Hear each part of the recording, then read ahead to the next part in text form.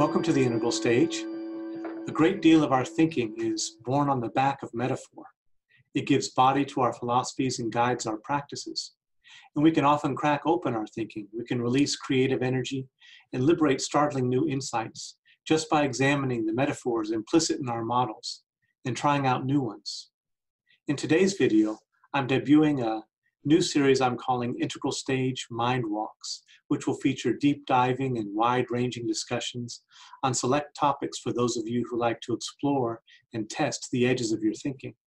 For our first Mindwalk, Layman, Pascal, and Tom Murray reflect deeply on our metaphors of development, starting with Tom Murray's brilliant and pristine writings on adult development, and then following the mad falconer, Layman Pascal, in widening gyres to consider some alternative metaphorical framings that might yield additional insight.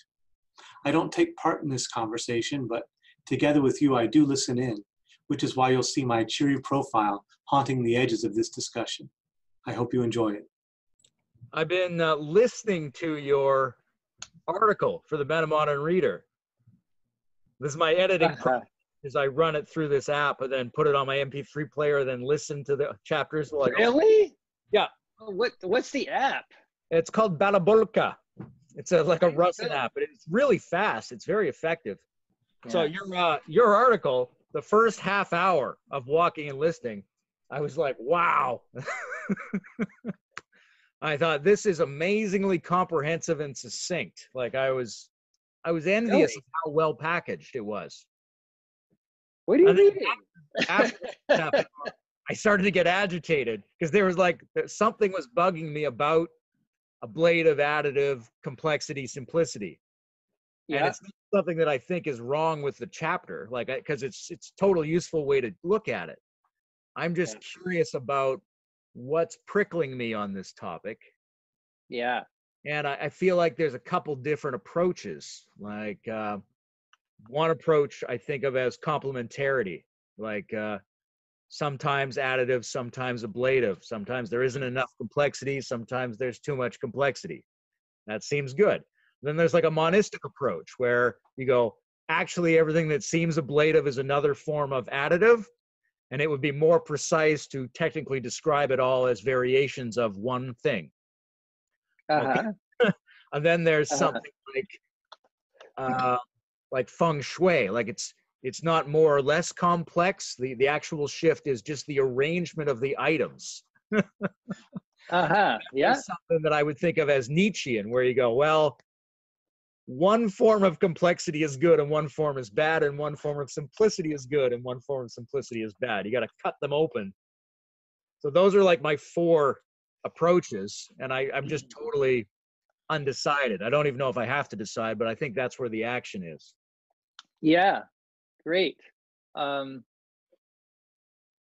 Yeah, I mean, I think I don't know how far you've gotten into it, and I've written more since then. That was like a draft.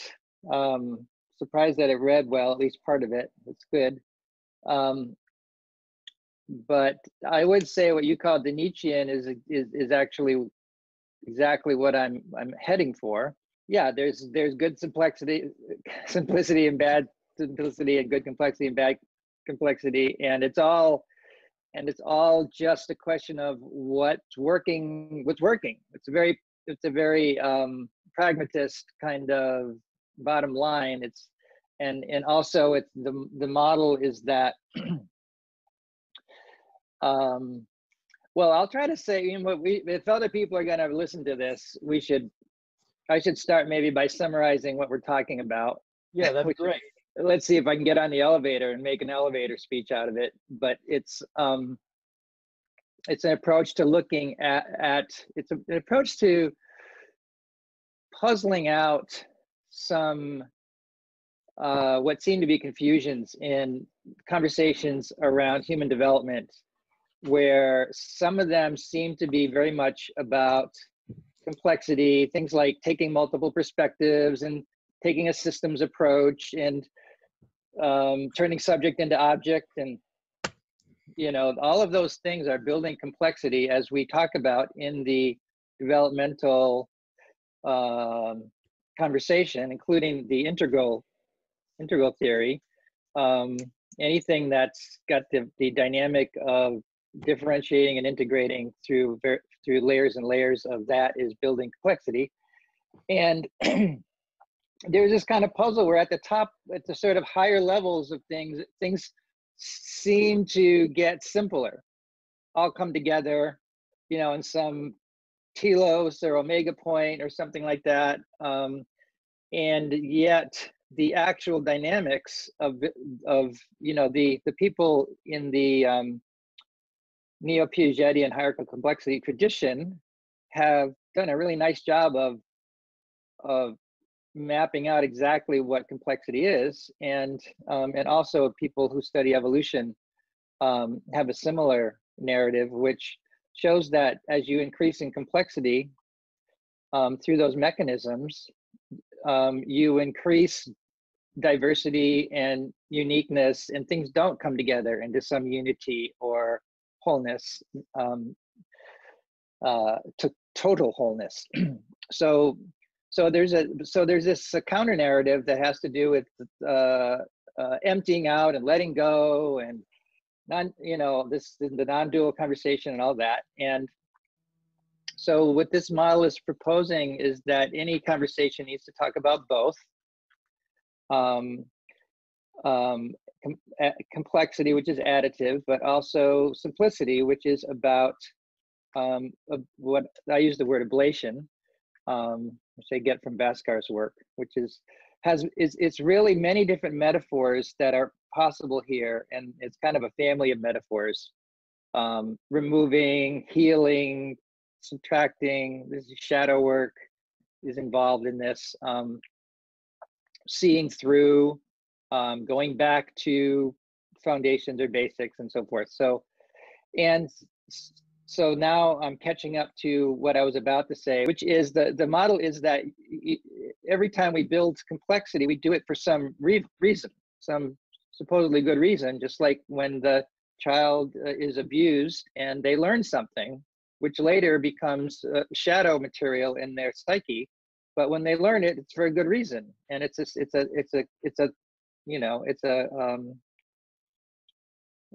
structure of neural connections, a learning that is there for a reason. And we can say that's the case for everything that we learn, and learning is essentially increasing in complexity in that sense.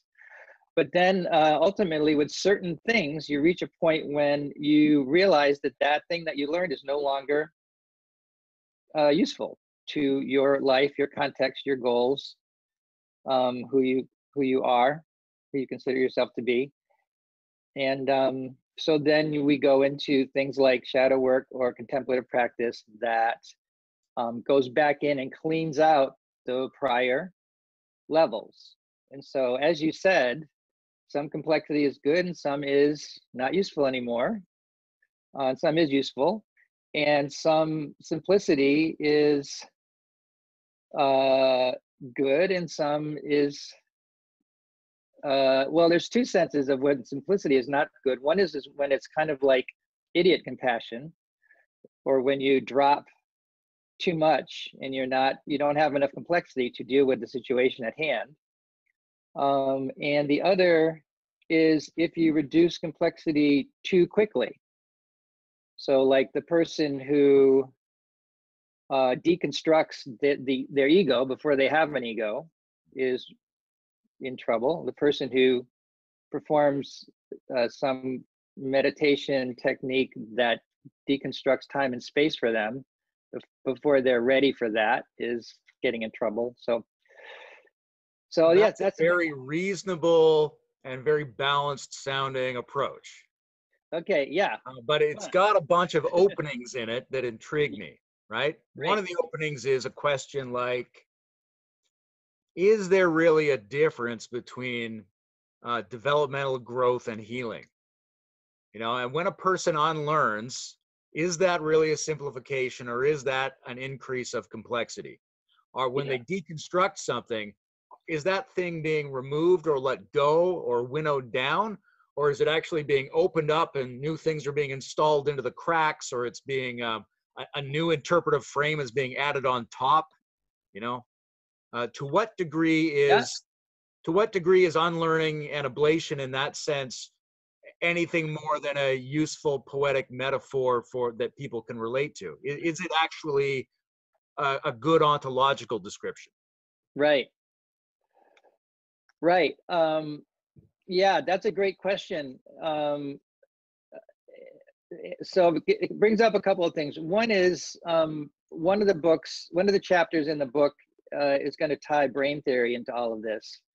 And so I'm, looking at it's mostly right now cognitive and brain theories of trauma that are related to this. And it looks like neural connections don't sort of get severed or scrubbed away, but rather they get sort of rerouted. So you could say, like, let's say, I don't know, like in denial of the fact that you have a body, or let's say a sexual nature. And that's because there are connections that are inhibitory. So of all these connections that happen when we're learning, some are excitatory and some are inhibitory. So some say, don't go there. So there's something that says, don't go there around your sexuality, some shadow piece. And so the question is, okay, what's the healing process that opens you up to your fuller self? And I think you're right, at the biophysical level, it's probably not that inhibitory connection gets like erased somehow. It's that either it gets routed around, so you have another access to the thing that you're unaware of or not accessing, or perhaps the inhibitory link gets an inhibition itself. So you're inhibiting the inhibitory link. So both of those are new links, whether it's a route around or an inhibition of the inhibition. And in that sense, yes, it's additional learning. So I think you're right there, but there's also something about the phenomenology of the stuff I'm talking about, and to use Bonnie's term, releasing complexity. There's something important about the phenomenology of all these different ways of releasing complexity that really do feel like you're releasing the connection, or the attachment to it or something. As you know, my model of spiritual development has a number of diverse trajectories based on trying to create a surplus harmony out of different subjective subfunctions. And so I have this saying, right, that you can create this kind of functional parity. It creates a numinous excess, so then you can enter into some kind of relationship with that numinous excess. And if you do it like that, you can cover all the phenomenology and cut most of the metaphysics out. So it's tidy that way. However, can you just back up and okay, just go ahead and give the slightly longer version of that? Well, put you on the spot for your elevator speech. There are a variety of subjectively active subfunctions in an individual, right? And in integral theory, we have a way of talking about those. Lions are one of those. Right? You have an intellectual intelligence, an emotional intelligence, a somatic intelligence. They are intelligences insofar as you have some kind of subjective inhabitation of those skill sets. You also have a right brain and a left brain. You also have an awareness of self and an awareness of other. These are relatively discrete modules of subjective intelligence, right? You have your awareness of your inside and your awareness of your outside. So there's all these partitions, however dramatic or permeable they are. And my impression is that at least most, maybe all, functional spiritual practices involve running multiple systems in relative parity so that they balance. There's a rough harmonization, and this harmonization creates an effect, an additional resonance, an overtone between these frequencies. a phenomenon, a field-like phenomenon that's greater than the sum of the parts. And so what you experience is an additional quality of subjectively available coherence that's related to your identity, but not necessarily confined to your identity. It exceeds your functions, but is intimately related to them. It organizes everything around you, so things seem super meaningful and super coordinated in your peak moments because of this additional coherence that is more than you need for your ordinary functions. And you can enter into a relationship with this. It can be your halo, it could be your deity, it could be a sense of self. You could do it through any of the integral lenses, right? It could be a self, it could be an energy, it could be an other, however you want to interpret that. And then your spiritual life practice, in a way, is exercises that create that, and then things you do on the basis of that, trying to assimilate it, trying to let it guide you. And then the tidy thing about it, again, is you can run that to the sociological dimension and say that the same process is what religion is, except in religion, instead of individual subjective subfunctions, we're dealing with cultural functions or genres of society. And when they're brought together in relative parity, they create this additional interpersonal rather than intrapersonal version of the same phenomenon, which is why there's such a similarity between religion and spirituality. Can I ask a question here, or Yeah. should you? Yeah, go ahead. I don't want to get on too much of a tangent, but one thing that occurs to me in that is you're starting from the place where these subfunctions, and when you talk about the subfunctions, they seem to come in either pairs or polar opposites or some coordinated group of Sure, things. sets of them somehow, yeah. Yeah, and the sets are, yeah, the sets sort of form some kind of coherent whole. They, like subjective and objective, they create. Yeah, and I don't know how much that's just convenient and how much that's really, Yeah, psychological anatomy. Right. That's my question is, where do those, you kind of start from the splits and then you say, if you can achieve some kind of first dialogue between them and then sort of coherence and eventually kind of this numinous interpenetration, then you get, kind of yeah, a new whole emerges. But you kind of start with the split, and I'm wondering about before that, what creates the split? So in some cases, like with let's say with sexuality or gender, there's a biological forcing function. So nature creates the split. In some senses. Of course, there are other ways which we culturally do all kinds of other things to create splits there. But with other things, it seems like the split is something that is created in the psyche. And so when you take something that's naturally whole, and this may actually cover even the biological cases, or those that exist more naturally in nature. When you take something that's naturally whole and you split it, you create a tension, and so and a kind of demi-reality, a rupture in a sense. And maybe it's a productive tension, but then you're saying, and then your story says when you put them back together, you get this release and this different phenomena. But I'm wondering about, right. It could go a couple different ways there, because it's undecided whether there's an original whole, I think.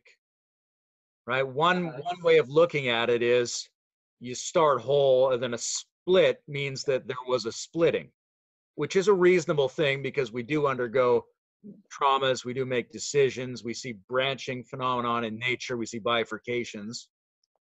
The other model is what you're doing is a bunch of different things are trying to come together and to create a whole, which is the developmental stacking model, right? So that you're looks Yeah. like you're an organism, but are you? Right? You're an ensemble of cells and organs and bacterial colonies and these things.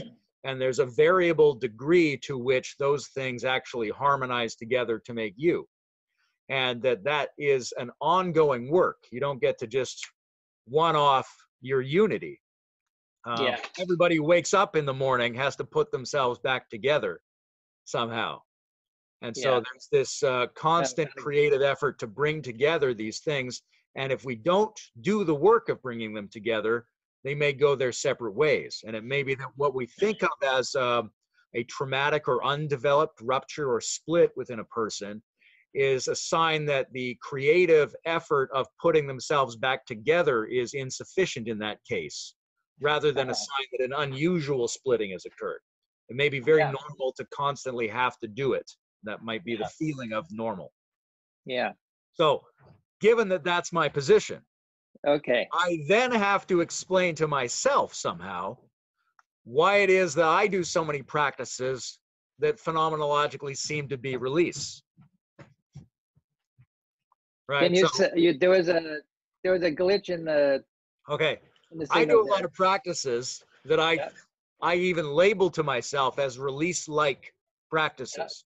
Yeah. And so I have to figure out a way to phrase that as if it's this numinous excess coherence production for them to jive. I either have to say there's two processes, or I have to be able to figure out how to describe the one as the other, because I do a lot of both. Now, maybe I'm doing a lot of the same, and it just looks different, but it's something that I need to.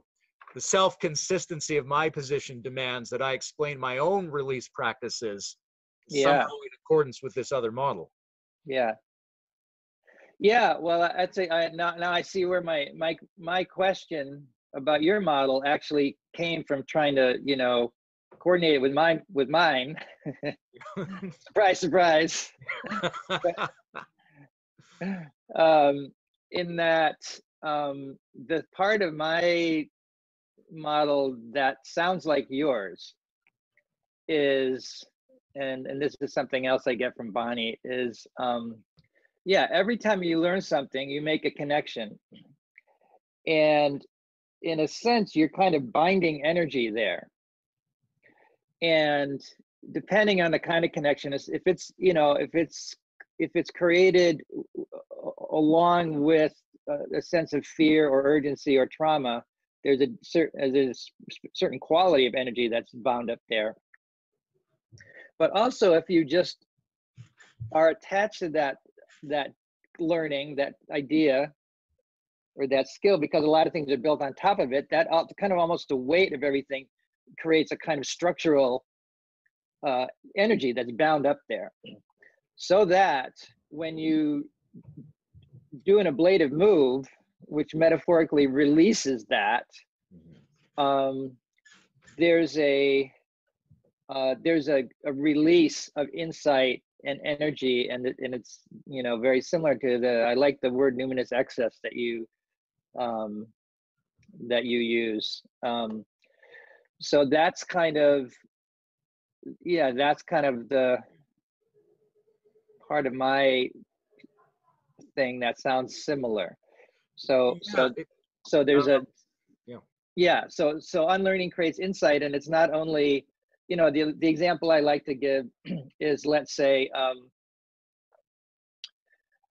I have an issue with the women in my life because I had some problem with my mother growing up, except I don't know that. So I keep blaming it on the women, and why are women so stupid, or whatever they are, clingy, or whatever they are. And then I go to a therapy session, or I'm doing meditation or whatever, and I have, and the thing that in my mind that connects women with clinginess deconstructs or ablates or loosens or is seen through. So that's the first move, is the thing that was learned is ablated. Right. And then all of a sudden, from that freedom, everything that's built on top of it starts wiggling and reconfiguring, and I have all these insights and this energy, I might feel it as a chill up my spine. It's like, oh my God. And I suddenly understand my mother better, and suddenly I realize I'm blaming all the women in my life and blah, blah, blah, blah. So that's kind of this, with the model,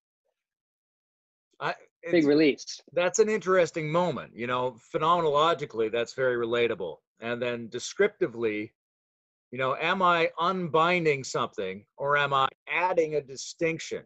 Am I generating complexity by teasing these things apart? And now I've made it more complicated because I have multiple things where one thing was, and those multiple things can be arranged in a bigger organizational frame. So that's one way to look at it. However, this sense of undoing and this sense of unbinding an energy, that's a very visceral experience. And so I don't want to downplay that, but I also don't want to be seductively persuaded by it just because that's how it seems to me as a human. Right. It's an interesting place where these metaphors are running out of steam, and it's kind of like particle wave sense, that what the thing really is sort of like the undoing and the unbinding, and it's sort of like the teasing apart and creating a new thing, like you're saying. So I think we're kind of in agreement that it's something that's not as simple as either of those metaphors. Yeah, it might be that, you know, complexity and simplicity isn't really the right way to talk about this. It's a very good way. It's better than a lot of ways. But it might still be a screen on a subtler distinction. It has to be correct, at least until I finish the book. Yeah, don't hold back on the book. I like it. I'm standing by that. Yeah, I think you should. But I'm trying to kick around any alternatives that might be out there. Yeah, no, good. That's good. It's good if a book, the last chapter of a book, looks towards the limitations and what could be next. So we've got to have that in there.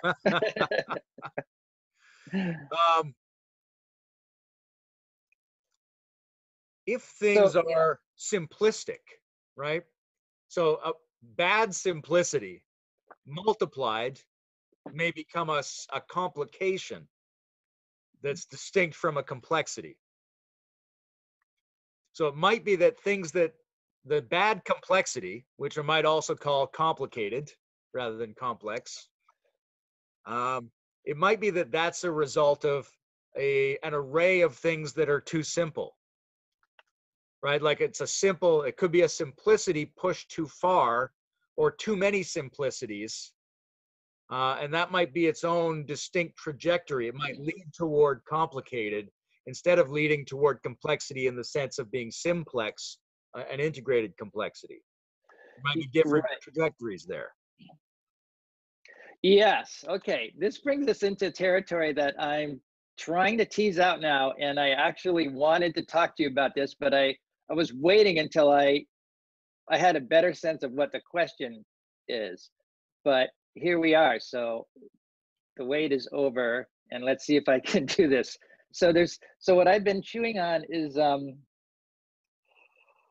so the concept of abstraction is very tied up in this developmental movement of complexity. And so first of all, you can tell me if I do a good job of this in the text or not. I try to make a distinction between, so there's the part of the mind that works through language and symbols and categories, and it's mostly sort of the conscious mind, meaning making in terms of all that we do with, you know, and a lot of that has to do with creating splits and categories. And we all know that there's problems with that. Every time we create a category, it's a split that does some useful function, but also creates some problems. Then there's the unconscious, or the rest of the mind, which is dealing more in, you know, fluid, flexible, it's not trying to create things in, it's not trying to use strict categories because it's not using language. So if that has a kind of complexity that's more nature-like, more organic, as compared to the kind of complexity that we create with language and thought and theories and ideas and bureaucracies and everything that comes out of the sort of conscious, that sort of conscious symbolic side of the mind. So, the one of the goals of all this in the idea of reducing complexity, when that's useful, is that usually you can't reduce complexity in the organic nature. It just is. You can manage it, you can futz around with it, but you can't just reduce complexity that's in nature. And that includes the complexity outside of nature and also the complexity of your own unconscious. It's just there and it's very complex. But we build all these complex ideas and theories and systems and bureaucracies and rules and laws and organizational procedures and all of that are arguably too complex. And so that's the domain of reducing complexity, or at least evaluating whether we want to reduce complexity. And so in that domain, abstraction plays an important role. And so let me pause for a second and say, the theme of this question is the phrase, the simplicity on the other side of complexity, and how I think that is often misunderstood or misused. Okay, so back to what I was saying. There's this idea that, so what abstraction does is it sees what's in common between two things and it creates a new thing. And in doing so, it throws out lots of detail. And it just says, all these things that you're looking at are trees. And the tree is defined by these 5 things. So suddenly you have a category called tree. It's an abstraction over reality. And you've thrown out a lot of detail and nuance. And now you have this tool called tree, which is going to be useful, but it's also going to get you in trouble because now you're seeing things as trees instead of what they actually are. So you've created a simplicity on the other side, so to speak, of that complexity with the tool of abstraction, the cognitive method of abstraction. But it's a simplicity gained at a price. And so if you're the modern mind loves abstraction and loves this kind of move, but and it doesn't see the problems, often doesn't see the problems created in that kind of move.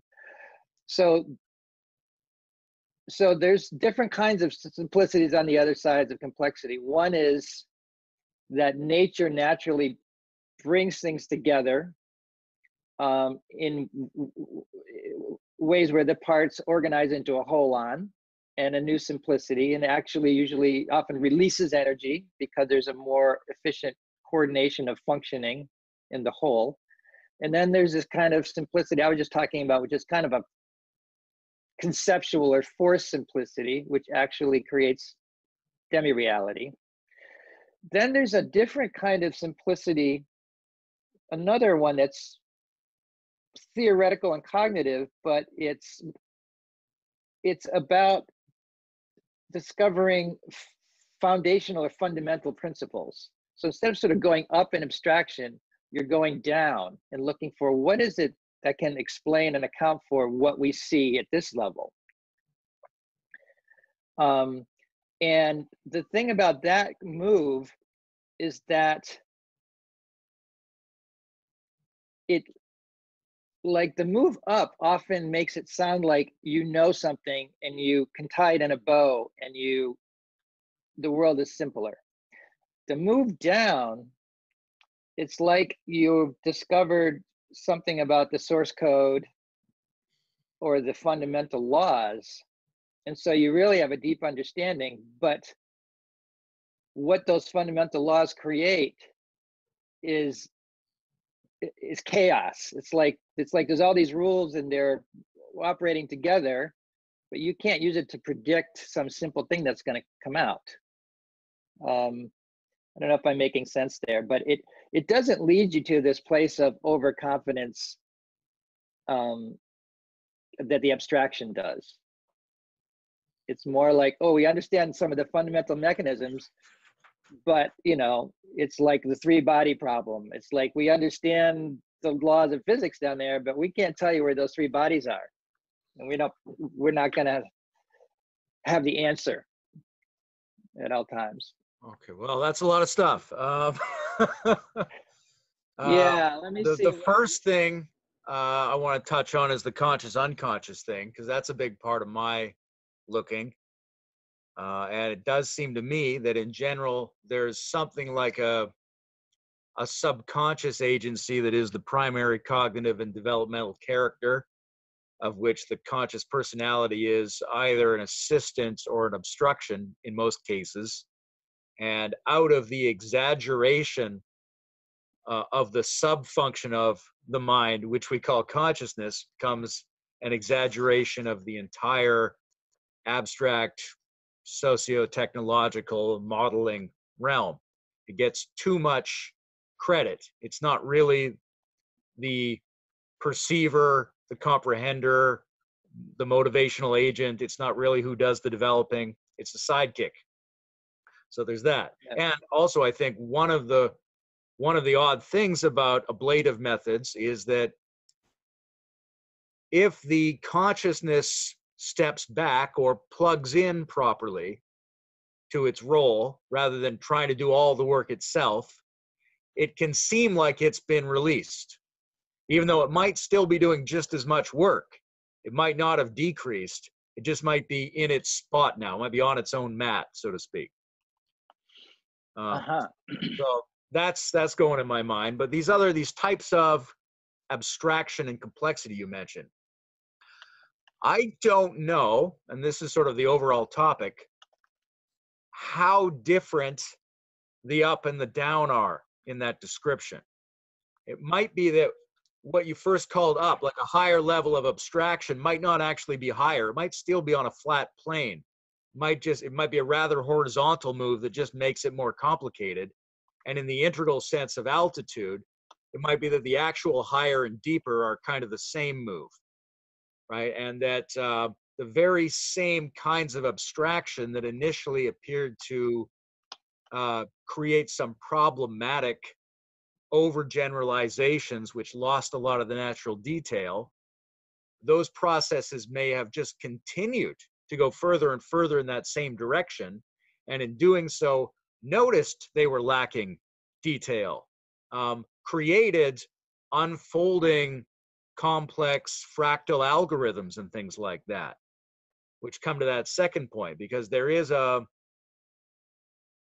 very, in some ways, straightforward abstract relationship between processes that are extremely simple and processes that exceed our ability to predict or comprehend. And when I think of complexity, I think of this pairing. I don't know how to do it here like this. Because it's not just that a whole bunch of things can be brought together into a new whole. It's also that a very simple computational formula can run the exact same way and produce a sequence that is impossible to shortcut. There's no linear compression of that sequence. And so you stand before it as you stand before the three-body problem. You confront the limit of not only your cognitive comprehension, but in all probability, you stand before the limit of any complex system contemplating any other complex system. It comes down it comes down to just the chaos theory and the butterfly effect and all of that. It's like a there's kind of like a kind of simplicity in the causal depth but a complexity in the surface manifestation that's unavoidable or something like that. Yeah. And that's crucial to, I mean, it's humbling, but it also increases our accuracy. I mean, one of the things, when I hear simplicity, I'm not sure I'm hearing simplicity. Maybe I am, maybe I'm not, but I might also be hearing naturalization, something that feels natural.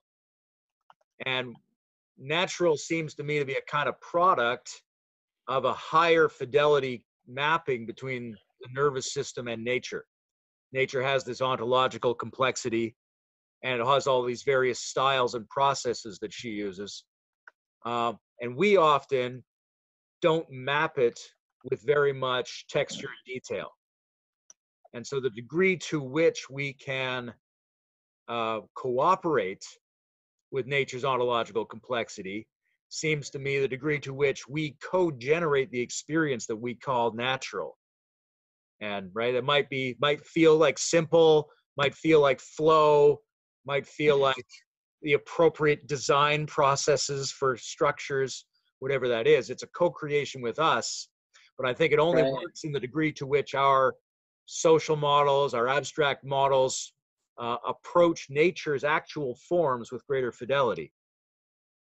Yeah, yeah, great. Yeah, and it seems like there's two versions of that. One is what we might call the embodied unconscious version, which is where the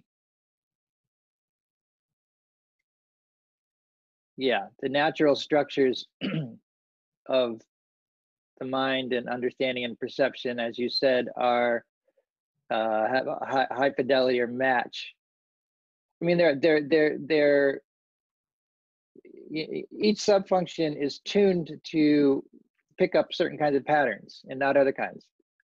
So when the thing in nature that you want to or need to understand has those kind of patterns, then there's that feeling of simplicity. And when it doesn't, it feels complex or just maybe it's invisible. And then the other level is just that symbolic language conscious level where it's just like, oh, I found an example that fits my model, or I just made the world fit my model. How nice that feels. Yeah. Yeah, that's weird. That's I mean, there's some validity to that experience, and yet it's treacherous because it almost looks like the reverse of creating a high fidelity model. Right, exactly. Yeah. And one interesting question is, at the phenomenological level, do those two experiences actually feel the same? Is that feeling of, oh, great, I get it, or I'm flowing with it? Is there a phenomenological difference? Can you know based on a feeling sense? I suspect you can, in the sense that the one would be more extended, diverse, and richer. Like in my mind, one of them feels more spread out. The other one feels like maybe it has an element, a valid element that is the same as the other one, but it's a much smaller valid element. So there's like a little spark and like an area around the spark that's being treated as if it was the spark too. And then the other one, there's a whole bunch of sparks. Yes. Yeah, I would guess that you're right, that if you're tuned into it, you can tell they feel different. Yeah, because in one, there's more like a flow state, which is kind of like the whole being is in a resonant receptivity with whatever the input is, and that's kind of a full body kind of experience. And it's also more of a it's more expansive than sort of focusing contractive, whereas the other is more like, oh, I've just put things into a tidy box. And so when you do that, the mind is ignoring things. So there must be a feeling Yeah. that goes along. There's the good feeling that it's in a box and you've just ignored a lot of stuff, but there must also be a phenomenological aspect to the fact that you're holding, you're constraining. It's not a flow in that sense. Yeah, and I mean, people must differ in their ability to make that felt distinction. Yes, It definitely. also seems like it's something that could be trained, like Right. maybe the Zen parables are tales of people in a training system trying to make that very distinction. Yeah. On the other hand, some people could be born, with a weird nervous system, that they just can't do it. Yeah. I don't want to leave out you don't want to sacrifice the actual neurodiversity of the world. Some people are born without a conscience. Some people lack affective prosody or whatever it is, They're not necessarily failures. They might just be No. specially adapted for some other purpose. Yeah. Yeah. It's interesting because I think a lot of the motivation towards affirming the role that simplicity has to play comes from the desire to have that experience, and is the confession of people who don't necessarily get that experience when they confront what other people refer to as complexity. If you go into a country and say, look, we have an upgraded system, it takes more things into account, it's going to get the job done. And you don't know for sure whether that's truth or not, but you do know if you don't get the feeling and you check it out, you interact with it, the interfaces seem unnatural, you don't get a sense of how it ties together, you're not invited to immediate participation yourself, you don't get to have the sense of what's really going on for yourself. So you don't get the sparks. Mm-hmm. And so you develop an accumulated critique of complex things, because so many times people have told you something complex and you never got the feeling. Maybe Right. complex is flawed then, as far as you're concerned. Right. And that seems to be a kind of an outgrowth of, in some sense, the abstraction move. Because whenever you have an idea that seems like it's a solution, but you're disconnected from, we could say the realities of the stakeholders. It's just this shiny thing in your mind. It's the silver bullet. And that has a kind of demi-real simplicity to it.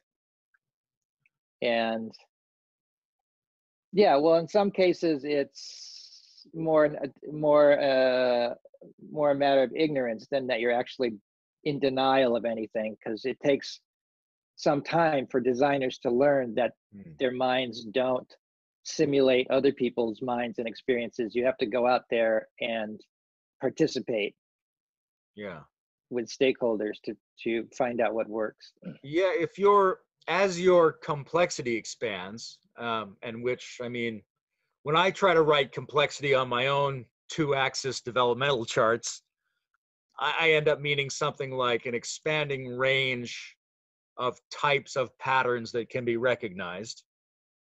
Yeah. And those are the types of patterns out of which you can abstract common features. So as you make some stage progression, you should be able to incorporate abstractions that deal with things from multiple dimensions better. Right? Like if you never run into certain kinds of perspectives, then you never have the chance to abstract from those and add them to your previous abstractions. So you end up with an impoverished looking abstraction. One of the things that strikes me as interesting is legislation. And it seems to me that there's a recurring, at least nominally conservative move, which says there's too many laws. We got to dial it back. Even Trump said he was going to only allow one new law if 2 of them were removed at the same time. I don't think that's what he's actually doing, but it's an interesting pledge. I can get behind the principle. which is Yeah. that there are too many. It's too complicated. It's dehumanizing. The legal system feels unnatural to the average person who doesn't want to have to interface with it through a mediating agent. Right. But there are lots of laws that probably could be abstracted under a common principle, right? So that, like up here, we decriminalized marijuana. It's for sale everywhere up here now. But there's a question about how are the police going to deal with it, right? Because we have laws about alcohol and driving. So now we get some laws about cannabis and driving, right? And you can go down the line. Each substance can have its own laws, which require its own litigators. But in reality, you would think that a rule concerning intoxicated dysfunction would cover anything, would cover sleep deprivation, would cover legal medication, would cover whatever it is. So it would be simple, it's abstracted, it's flexible, it can create all these other instances on the ground. But it folds in a whole bunch of other experiences that aren't in the usual legal abstraction. It folds in even many critiques of the current system. Yeah, that kind of brings me back to kind of the one of the conundrums of this question I was asking, because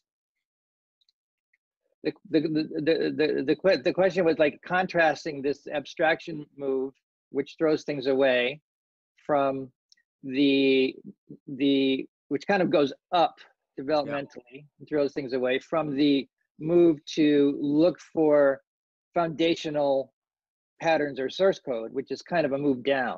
Now, in both of them, you end up with something that has less parameters, less moving parts, and it seems simpler. The question is, can you tell when you're doing one move or another?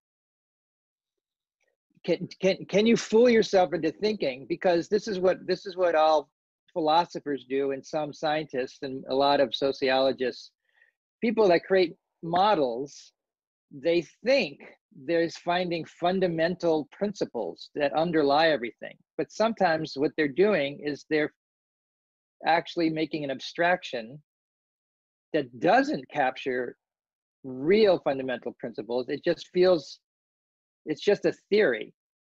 It feels like it explains. So the question is whether you can actually tell without, if there are inherent properties that reveal which direction you're going, and it's like maybe not, because like when you were saying the thing about the marijuana laws, it's like, okay, you have a different law for each drug. Okay, that's too complex. So we're going to make a law that has to do with this concept of intoxication. Okay, now if in fact intoxication is related to a human biological phenomena that is in common to all these things, then you've made the right move and it'll work. But let's say you went in another direction and you said you got something from the Bible, that was some fundamental principle that tied it all together. But it's actually not. It's actually this fake thing created by people, and it doesn't relate to real fundamental causative things. But you can't tell can you tell the difference based on just the kinds of, both of them are these simple models, and you create a new set of laws that's more simple using this biblical principle. I'm trying to think of what it would be. If something is pure, let's say it's based on something around the idea of purity or something. How can you tell the difference? I mean, I think that you can. One way to tell the difference is that one will work better than the other because it's based on real principles. But when you first come up with the idea, is there a way to tell? I'm sure there's ways to tell better. Is there an absolute distinction that could be applied in advance that doesn't require you to experimentally verify it down the road? I don't know. That's doubtful. I mean, from an individual point of view, I ran it through the filters of the things we've already been talking about. And I thought, on the one hand, there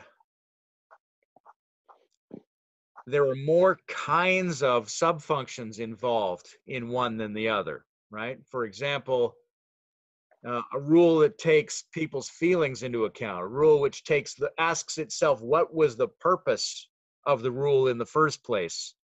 Right? So if you start drawing on different qualitative domains, you get a much more colorful simplification. And then there may even be a way to chart that. I mean, there could be an algorithmic difference depending on how things are defined initially. I think there's something about everything being treated generically, being treated kind of flatly, as if it was all the same, versus the feeling that the simplification comes from a number of qualitatively distinct domains.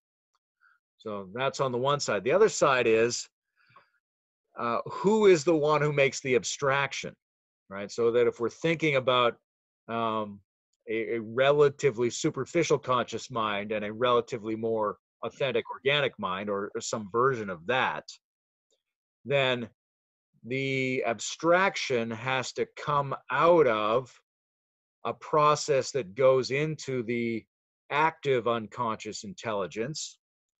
Otherwise, it comes out of the overly simplified, in the sense of lacking detail, conscious mind. So Yeah. there may be ways to tell that it did come out of the active unconscious intelligence. There's almost certainly ways to tell that the information went in or not.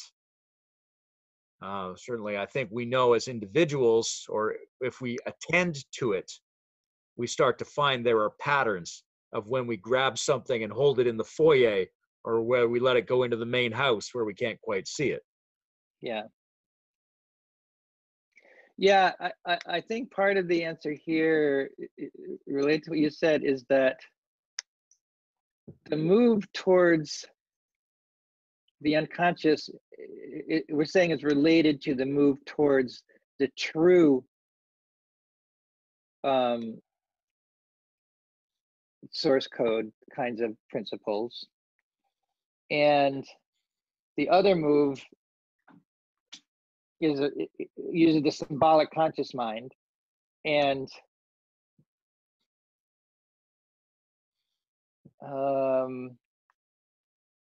yeah, it's like the unconscious is tuned and capable of thinking of very complex things.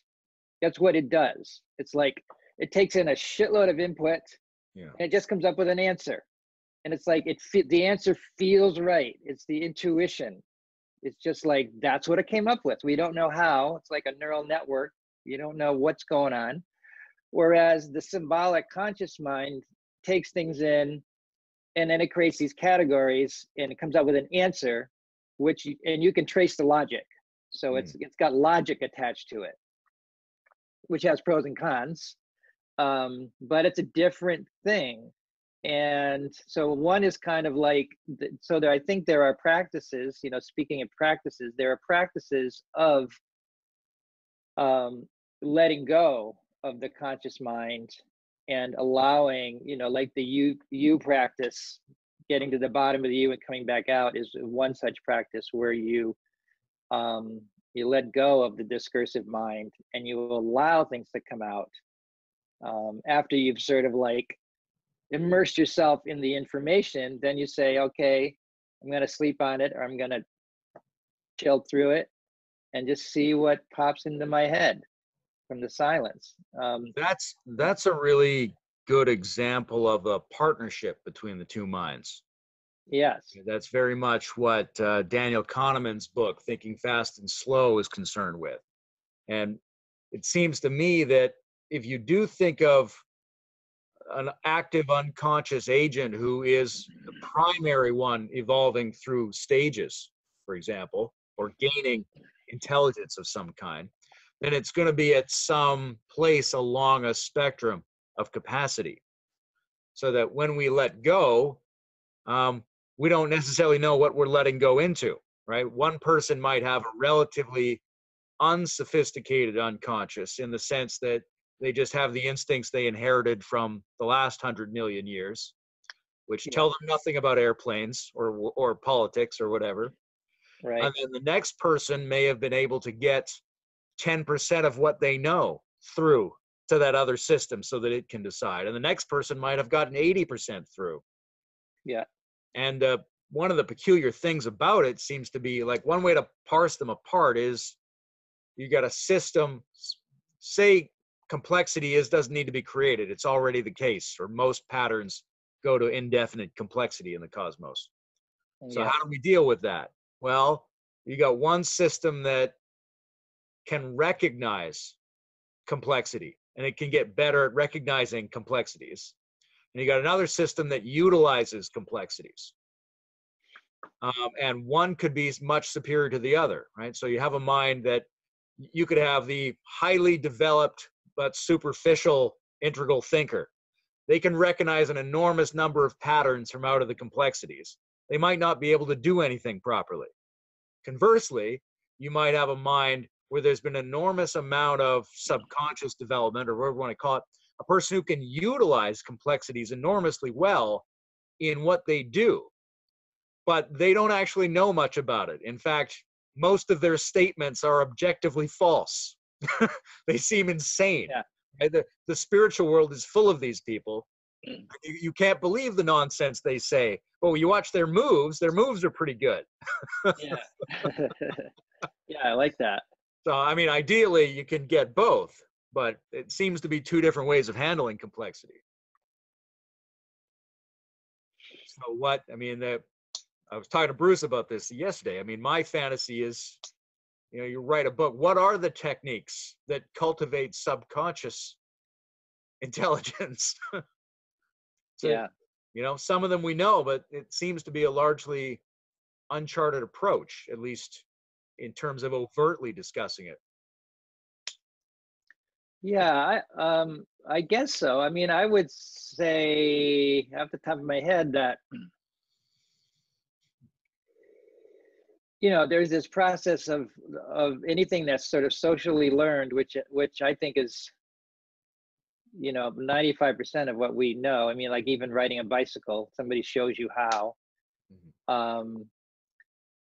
It starts out in the symbolic mind. Someone says, here's a handlebar.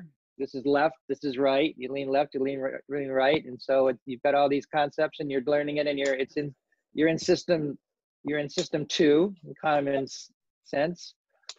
And then at some point, boom, you're riding the bicycle. And then a little while later, you forget what you're doing and you can't describe it to anybody, and it's gone entirely into the unconscious.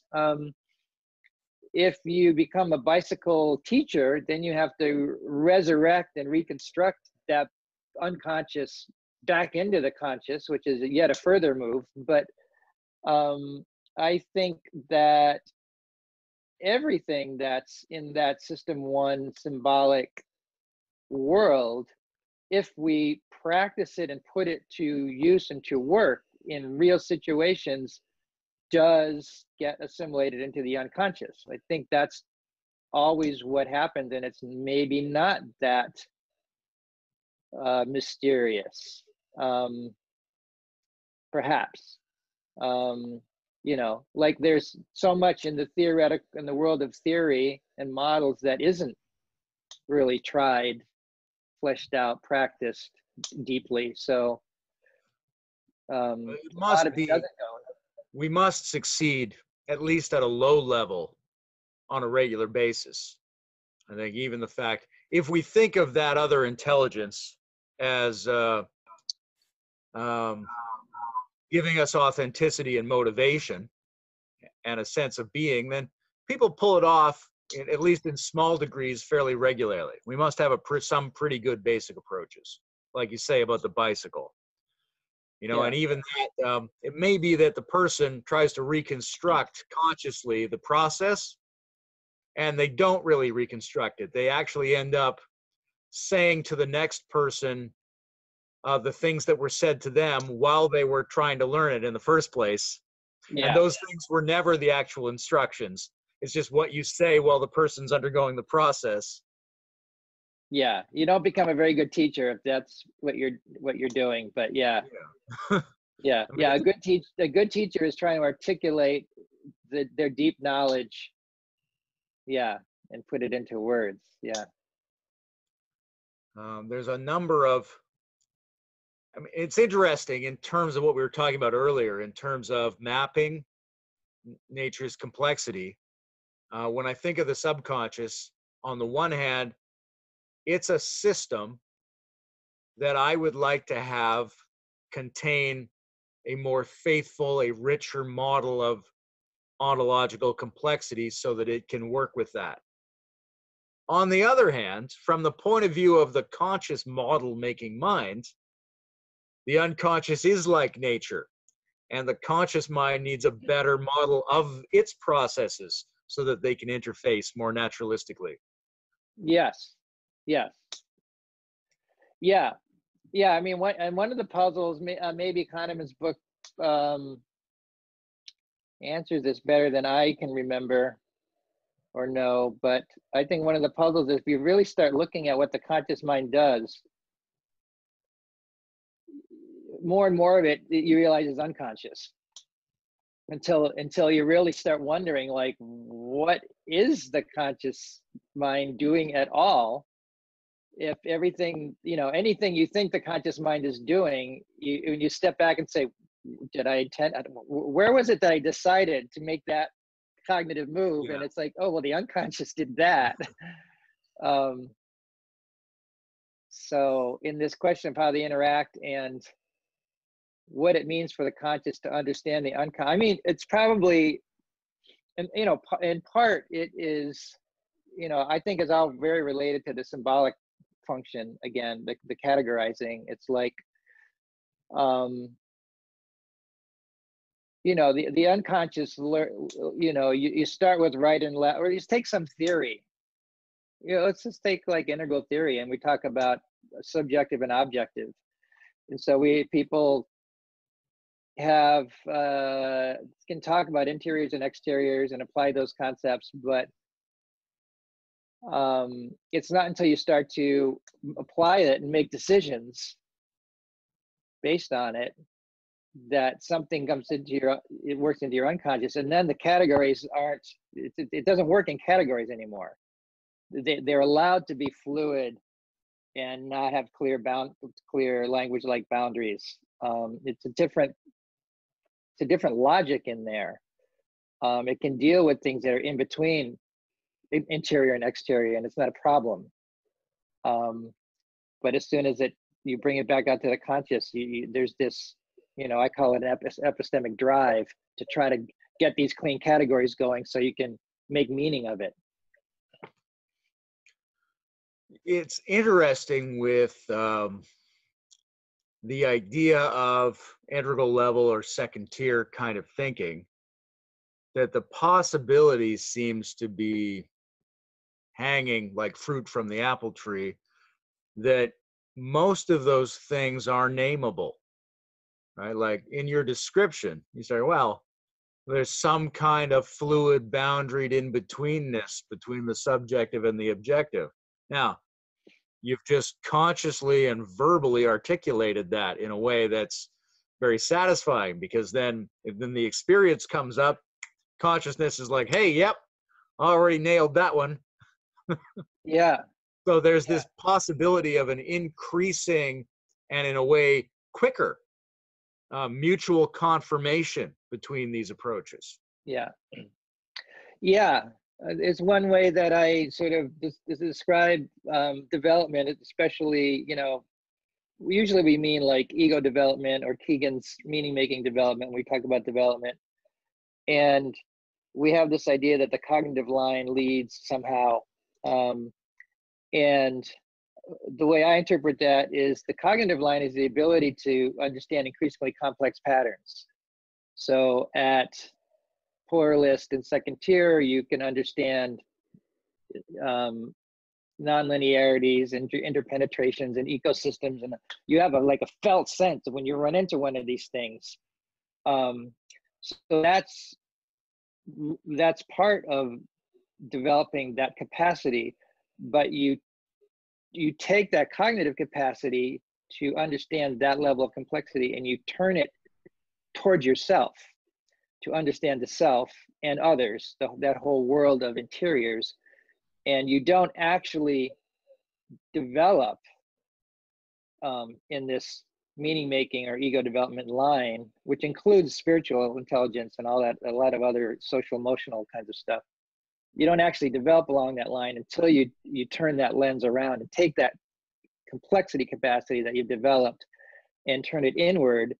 And I think when you do that at each level, you can plumb a deeper level of the self system.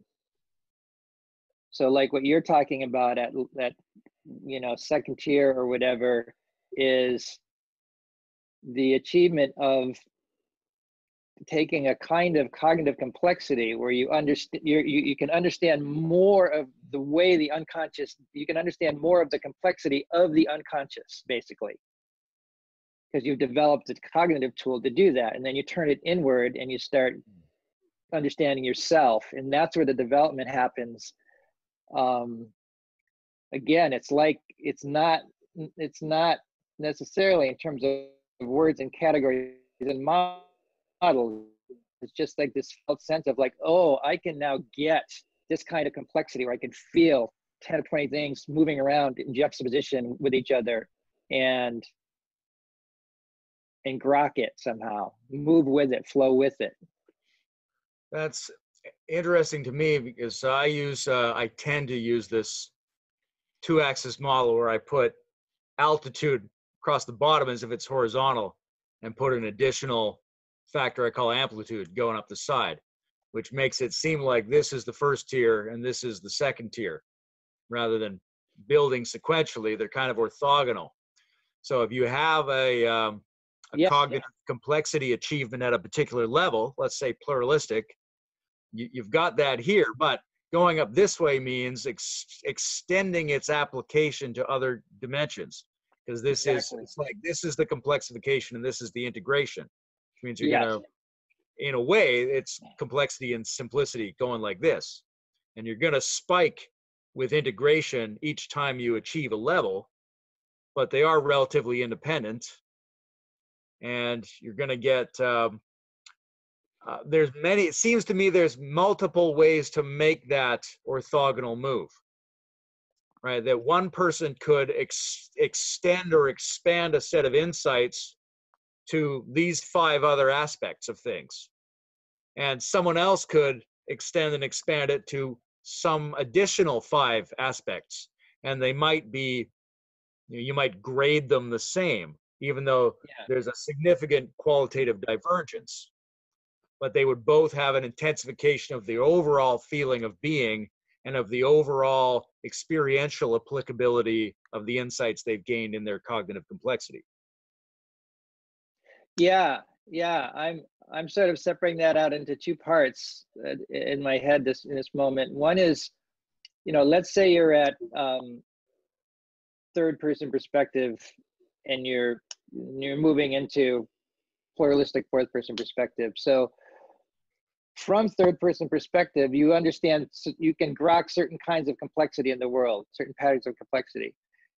Now, fourth person perspective might just mean anything that's more complicated than third person. So there might be several ways, several pattern matching kinds of capacities that you could develop, and we would call them all fourth person because they transcend and include third person, and they can reflect back on third person and understand it and do more, but they're different. What they have in common is just that they're more than third. So that's part one, is that there's different kinds of complexity patterns that you might be able to cognitively understand, sort of a family of them. The second part is the move of taking that complexity capacity and turning it inward to understand the self. And I think that's the main move, is that there's the exterior world. Cognitive complexity is about understanding it. And the meaning-making complexity is understanding me, mine, yours, theirs, ours. The interior and the social part. So when you turn that lens inward, there's also a whole world of things that you can begin to understand. So that's another place that people will diverge, is that which of the vast realm of the unconscious and the social emotional world do you apply this new complexity tool to? And that is a move of depth. It's almost like the complexity, it's kind of almost like a height thing a little bit, cognitive complexity, but you go up and down, you stretch down. You can understand more of the world, but you understand more deeper inside the self. So it's a kind of like, Yeah. it's There's a Nietzsche quote about that. How does it go? It's, The tree can only grow as high as the roots grow deep. yeah, exactly. Yeah. So that's your aptitude. It seems like that's your aptitude axis. It's like the depths dimension. Yeah, I think so. And it does have a fluctuation to it, I think. It's interesting because it's hard to really be sure what the most primitive and general example of the developments are, right? The Keegan kind of model is very plausible. And what you're saying about having the insights about the world and then turning them into yourself echoes the, right, I've got the subjective thing and that's the first step, and then I'm going to objectify my subject, which is the real fulfillment of that move. Yeah. Yeah. However, it doesn't seem to be totally out of the question that it could happen the other way, right? That a person could, by some bizarre other trajectory, end up having it for the self, or end up having it in a we space, and then their growth would be to apply it to an additional space. Because if we think of out there as being one of the subjective subfunctions, right? Because it's my perception of out there is what I'm dealing with. It's my cognitive perceptual world modeling. That's one of my systems. And then I'm going to link that to another one or two or three of my systems. And then the most general statement I could make about that is that I'm interlinking my systems and trying to get them in parity somehow. Now, it may be that it mostly starts on one of the systems. It's easier for us to start that way under the given conditions. But it also seems to me that it's a more generalized position to say you could hypothetically come in from any angle and pull off the same move. Yeah, I'm not sure. I'm kind of betting on a particular direction right now, partly because it coincides with O'Fallon's stages model that I use, and partly because I've been able to find some cognitive science that backs it up. But I mean, the idea is that the exterior comes first, and I'm not certain of it, but it's kind of where I'm definitely leaning. And so one example is like the child learns the concept of prejudice. Okay, it would seem like in all cases, the first move is they would learn it as something they point to. Oh, that person's prejudiced. Oh, okay, that person's prejudiced. Oh, okay. And it's only much later that they say, am I prejudiced? Or holy shit, I'm being prejudiced, you know? And so, yeah, in that sense, it's hard to imagine the order being reversed there. So maybe I'm cherry picking my examples to fit the model, but that's kind of where I'm leaning, with the exterior coming. Right. People, yeah, and I point to things outside, you know, partly because they're more concrete. You can point to them, and they're also in the intersubjective field. So you're maybe that's the difference. Things that are learned through cultural mechanisms have to be exteriors. And there may be things you learn through like contemplative practices that no one's ever spoken about. And in that case, and you don't even have language for it. So maybe in that case, the interior comes first, but maybe that's why it's such a rarer thing. Yeah. Insofar as a developmental trajectory involves being scaffolded from the outside by some kind of sociologically assisted pattern, Yeah. then that's got to come from the outside. However, I mean, there may be less common roots around that. They just wouldn't be as common. And obviously, things that are easier to see are going to be used more, all things being equal. Yeah. However, there are, I'm sure you could probably find examples of patterns running in almost any direction. You know, you're like, yes, I see something outside for a while before I notice it also applies to me. However, therapeutically, you know, you have somebody who's constantly apologizing in a relationship. They feel like they're always being the asshole. Or then one day they realize actually their spouse is the asshole. And this is a very empowering moment, right? So it Yeah. might be that they start off internalizing it and then realize it's got to be put outside. So I think it's extremely complex, the number of possible routes from one domain of an individual's perception to another domain of an individual's perception. However, all things being equal, I think things that are easier to see are where they're going to start. And like we were just saying, anything sociologically scaffolded is going to come in from the outside. Yeah. And another sequence is, I think that, I mean, you tend to understand concrete things before subtle or abstract or anterior things, because the senses, physical senses, come first in the concrete world. And I think we tend to understand subtle patterns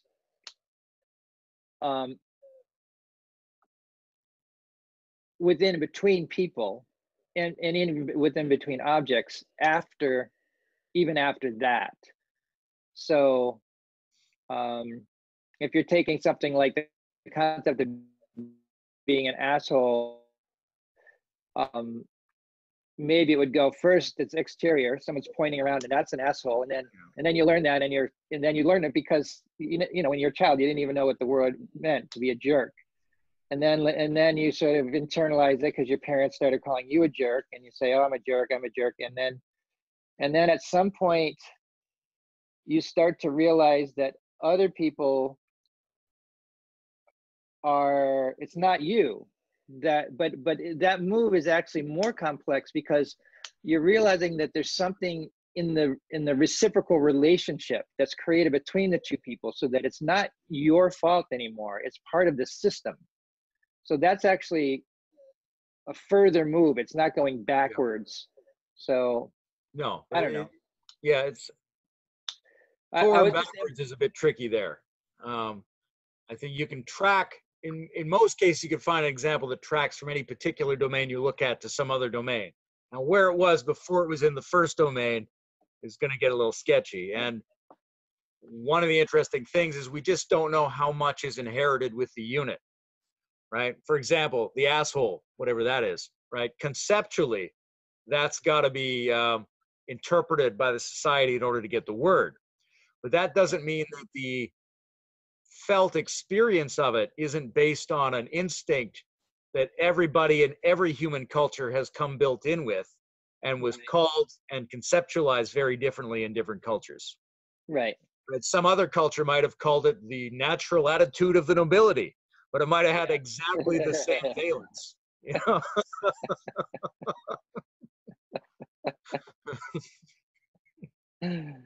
Yes. To me, that connects spirituality with development, because that's all of these, no matter which domain you start in, when you find its echo in the other domain is when you have the opportunity for that overtone resonance effect, where you can produce a little bit of the extra quality that's associated with coherence between what seems to you to be a couple different domains.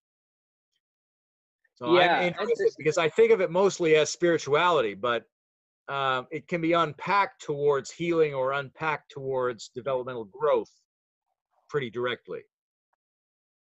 Yeah, it's great. Yeah, you're bringing it back to your model. I was just thinking of how I was just bringing it back to my model in my mind. So this is good. This is a good, you know, we're working towards maybe some completion here.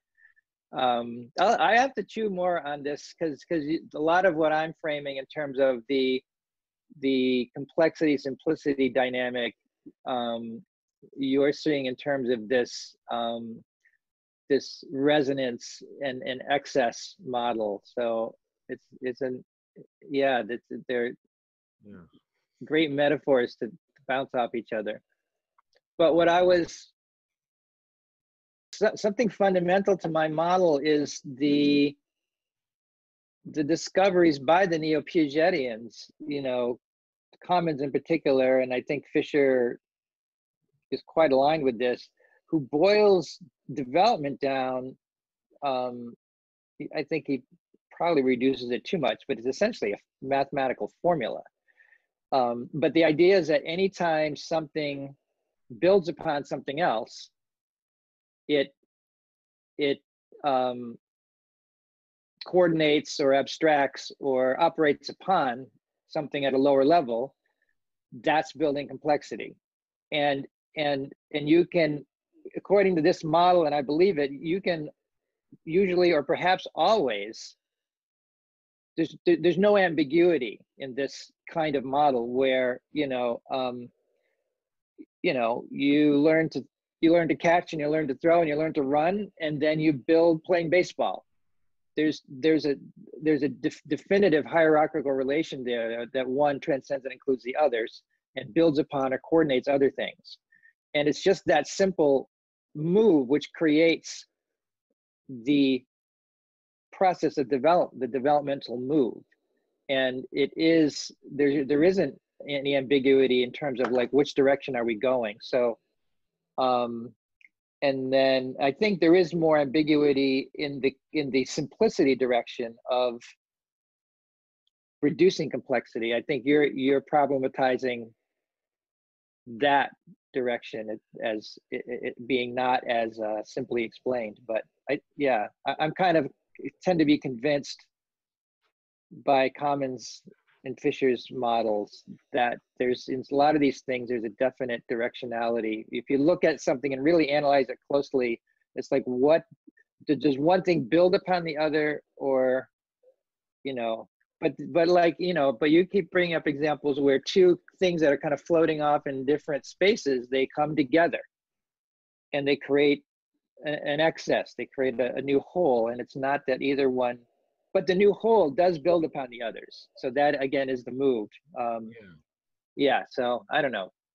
I mean, I think you need, in order to achieve the new whole, you need some kind of operational equivalence between the parts from the prior level, right?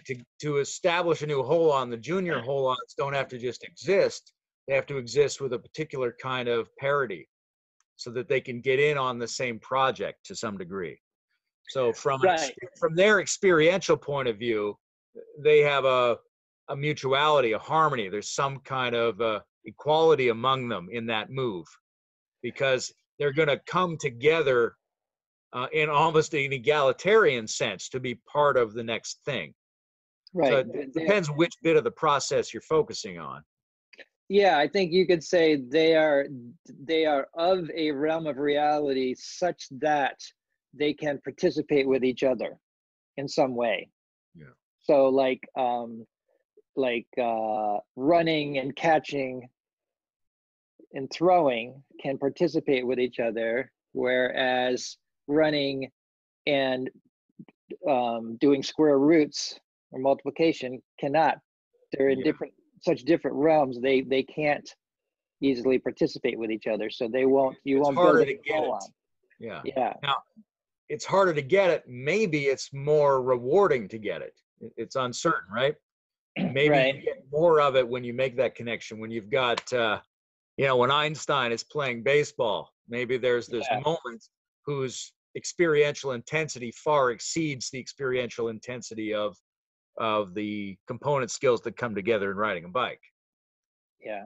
But the thing that, two things that aren't in that very straightforward, extremely plausible and useful buildup of modules that can reflect on each other and organize sub-skills into higher skills. Tremendously useful. but it doesn't have, on the one hand, the idea of multiple qualitative domains of that process operating beside each other and coming together at certain points. Right. It also doesn't focus on peak experience points within that process. What it's like to catch that ball that time is not just the enactment of the baseball operating system. It's also an existential epiphany that justifies your total sense of being across all your levels. So for me, it's important to have those two factors wound in, even though I'm also very, convinced by the Neo-Pagetian description. Yeah, anytime that you talk about holons and transcending and including, the mind wants to think like, oh, things are coming together, but actually there's a thing that comes together in this world where many other things are coming together at the same level. So there's always going to be, like species, the evolution of species. They don't all come together into all animals looking more and more the same. So yeah, or all ideas, as ideas and memes evolve, they don't look more and more the same. No, and that gets to, to me, that's a different discussion, a more quasi-metaphysical discussion. When I make my little 2-axis charts, the optimum, the farthest point of convergence, I put a little omega or a little question mark, exclamation mark or something there. But for me, that point, the telos, is inherently convergent divergent. It can't be described without having both qualities. And as the telos, it's present within each of the steps. Like every time you pull off an integration, every time a holon emerges, it partakes of the general character of the actual and or virtual telos, which is simultaneously divergent and convergent. It can never pull off the convergence without also being divergent. So you're never going to get, it doesn't funnel toward an ultimate point. It funnels releases at each of the steps. Maybe the total amount of diversity remains constant throughout the process. I don't know. I don't think it can come together without also increasing the spread. Yeah, maybe a way to look at it is to say that within a vast ecosystem, certain things will come together and create new wholes, and those wholes will be quite unique. Yeah. And yet somewhere over here, there's another unique whole being created within this whole field of an ecology. If you notice something is creating a new holon, great, your focus is on the whole, but there's other wholes that are equally happening. And what doesn't happen, what I would want to propose is, what doesn't happen is that the whole field creates some huge whole. That's the omega point move. And that, I think, if you make that move in the way of abstraction, as we were talking about, I think I think it's likely to be mental masturbation, or it's like that epistemic drive that wants everything to come together into that big whole. But if what comes together as a whole is that you've realized that there's an underlying source code or causal principle, then maybe yes, you have, there is a whole at that level, but then again, that whole was always there and you just realized it. So again, it's not like it actually, yeah. But then again, we think of like the big emergence moves, like when matter created life and life created consciousness. There perhaps is a sense that the whole field actually transcended and included. So that's kind of a counter argument to what I was just saying. Yeah, Well, it's not true. It's not true actually, because only certain matter became life, and there could be other kinds of life, and only certain life became conscious, and there's other kinds of conscious. So I don't know. greater depth, less span. But like, Yeah. so there's Right.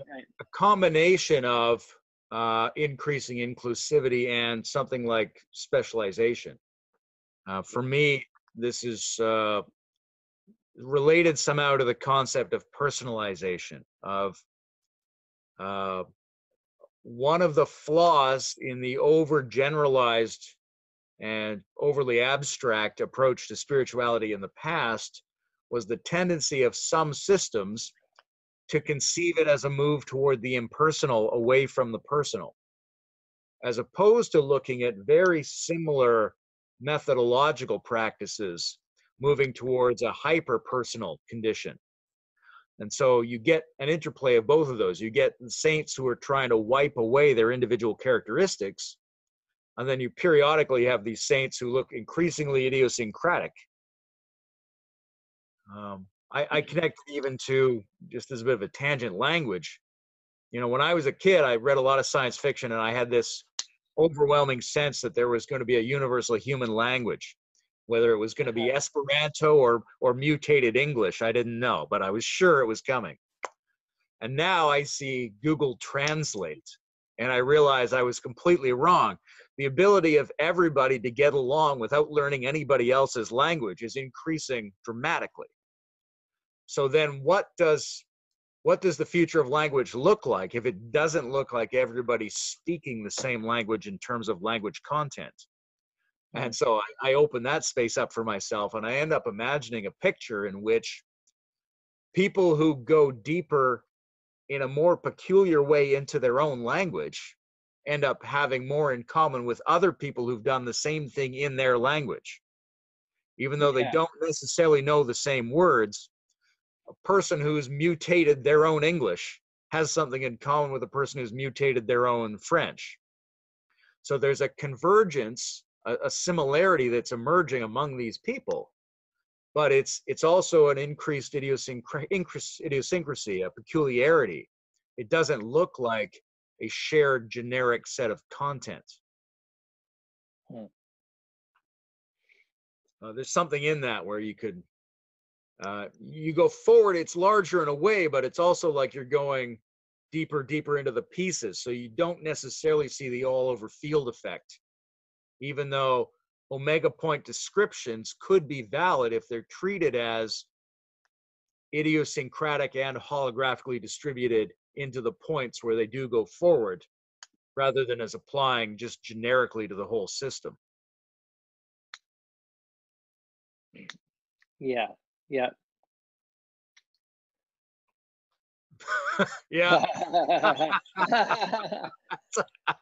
That checks out. I think, yeah.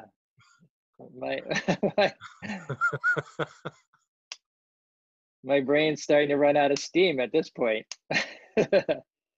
Yeah, well, we must be coming just about to the end. I know I had a dozen more questions about complexity and simplicity, but we don't have to get to all of them tonight. We could have another one. Let's just end by saying, why is any of this important? Of course, that could launch another 45-minute conversation, but I'm wondering if there's something that ties it up. Why is it important to you? Different sets of answers. I mean, one answer is just an excuse for me to hang out with you for a while, which I like. Yeah. Another one is I feel empowered when I'm fumbling toward the front edge of my thinking. I feel like I get organized with subtle ambiguities. This is a delightful process for me to try to feel out where my thought's going to go next. And I can only tell where it's going to go by finding little puzzles that are ultra peculiar, because if they were more familiar puzzles, they would already have been solved and they wouldn't be my puzzles. Hmm. So there's that, and I think that that's a good thing for other people to see. If anybody ends up watching this video, that the integral community, the meta-modern community, whatever this is, doesn't consist of people who have fully formed philosophies they just want to lay on other people. It consists of pondering together into the frontier of vision, logic, space. And the more people who do things like this, the more integral civilization there is. Whereas the more people who just tell each other what integral is, that doesn't necessarily get you to integral culture. Yeah. Now, on the specific topic of complexity, simplicity, addition, ablation, I think there is something to be solved there. If it is the case that release is a instructional, relatable, but essentially poetic way of describing a version of the additive complexification process, that's something we would like to know in order to move ahead in a post-metaphysical and science-friendly way to make more actual discoveries about that process that can be verified. Now, it may not turn out to be that way, but there's a legitimacy to that inquiry, because we want to know how it works, because it's the most important thing for everybody. And so it should work better. Yeah. Yeah, I agree. Yeah.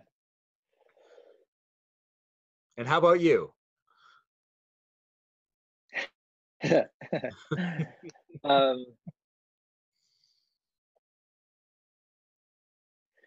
Well, kind of following what you said, I always appreciate the way that your mind works, and it generates surprises for me. So surprises that are almost understandable, so that I'm drawn to that. It's like this. I'm almost, there's something there. So always enjoy connecting. In terms of the topic, I guess I would just say, you propose that we talk about a model that I'm working on. So that's kind of how it started. And the model is, I think the question of what it means to develop and evolve and deepen spiritually is the critical question for us in the meta-modern time, if one defines spirituality in a certain way. And yeah, I think that especially as both meaning making and sense of purpose and sense of connection and intimacy are at the same time fragmenting and going crazy, but also deepening and sweetening. So and I think we need more concepts and vocabularies and models to help us understand what's going on. And that part of that is, what I perceive as this kind of conflation or confusion in this territory of when in the conversation of spiritual growth, spiritual depth, or developmental growth, wisdom growth, when are we making things more complex and when are we making things more simple? When do we need each? I think just has occurred to me in the last few years as a pivotal question that people aren't asking. There are a lot of people on either side of the equation. All you need is love, back to the earth. It's simple, simple, simple, but then you end up with dumb solutions. And then there are all the people that love their complexity and their abstraction, and they're not going in that direction either. And it's some kind of dance between the two. And it's not just simply, oh, find the right balance. There are very specific kinds of relationships between simplicity and complexity that we can flesh out and use. So that's what motivates me to work on this. And since you're offering to help me think about it, bound to be fun. Yeah, Probably bound to be a very long conversation also. Even though I'm oriented to problematize the distinction, I think it's an exquisitely useful distinction to move forward with.